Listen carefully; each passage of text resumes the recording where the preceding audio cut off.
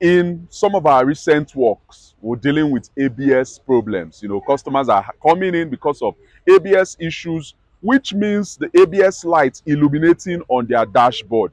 Now, how do we go about these problems? We go about them by scanning the vehicles to rule out what problems, what is causing this issue.